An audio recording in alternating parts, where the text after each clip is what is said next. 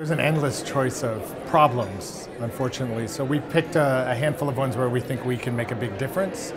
So for us, that's a heavy focus on women, family planning, economic empowerment, reproductive rights, and then coupling that with transparency and accountability work to improve general government policy making. The main effect of the digital age, the availability of information and data, is it makes it much easier if you're willing to put in the work and the time and the resources to know what kind of impact you're having and to see what things that you're doing are working and what things aren't working. I think we've achieved a lot on the transparency level.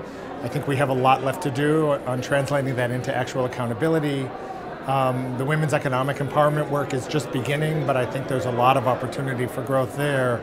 And a lot of strides, I think, have been made in terms of women's control over reproduction, the number of children that they have, and so on. Although, again, there's just a ton left to do. I think the most important thing is actually getting broader-based cooperation, first among private philanthropists and foundations, and then governments and international agencies. Until we're all sort of pulling in the same direction by the same ways, it's really hard to make really substantial progress.